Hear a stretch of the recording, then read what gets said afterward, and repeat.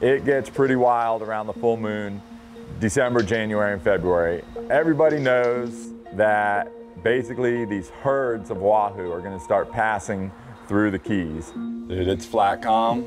We have a full moon today and conditions are perfect for wahoo fishing. So I know you love wahoos. I know you're not opposed to putting the time in. Some days it comes really easy, just like anything. Some days it doesn't. We're gonna have to work at it, hit a bunch of different spots. Hopefully we come across them. And